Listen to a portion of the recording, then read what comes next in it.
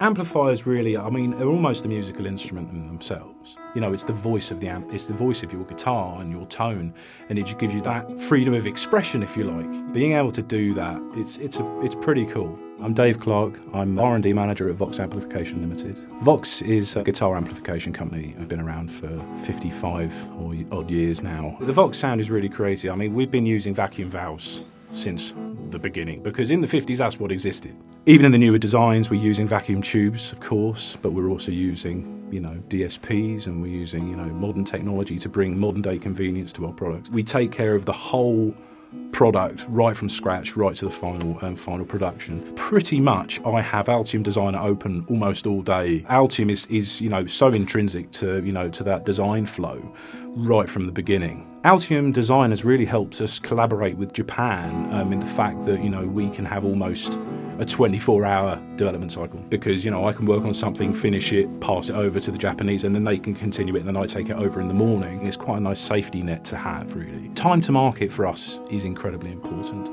and with Altium Designer, what I've found is our development time compared to our old development package has been cut in half. And what that means is that gives us that competitive advantage to get to market faster than our competitors. What I've found with previous packages, I spent a lot of my time hacking, basically, to try and get them to work nicely with each other. Altium, I don't have to think about that, which makes me happy. My time is spent developing the product, which is that's the ultimate goal. That's the goal, not to be trying to make this product work. And because it just works, my time is dedicated to development and R&D and creation of, you know, the next generation of products, which makes me happy. One of my favourite things about Altium Designer in the PCB environment is actually the hug and push of traces. Let's say, for example, I've designed a PCB, but it's one of those days and you've made a mistake and you've missed out a component or something, or you wired up a component the wrong way around, something. But hug and push will be able to just basically plough in, parting the traces, and then, you know, you can route your trace in. And for me, that's one of the things that I loved, to just be able to rework designs. It just meant that I got things done quicker. Another cool thing is the integration with 3D CAD packages, so they can export that PCB as a step file. I can import that into my mechanical design package, and it kind of cuts out that middleman. I don't have to create a 3D model of a PCB, which is what I had to do in the past.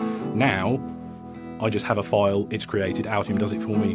There you go, you know, and I don't have to think about it. The Altium Designer subscription for me is really important in the fact that, I mean, we've been subscription customers since the beginning. I mean, we do other subscriptions with, you know, other packages, and for us it's really important that we have the most up-to-date software. As far as, you know, the company's concerned, you are, in the long term, you're saving money because you're saving time, and you're always on the forefront of the latest technology. Using Altium Designer makes sense to me because it cuts my development time, or has cut my development time significantly. If you want to increase your productivity, get Altium Designer. If you just don't want the headache of other products that don't have unified environments, buy Altium Designer.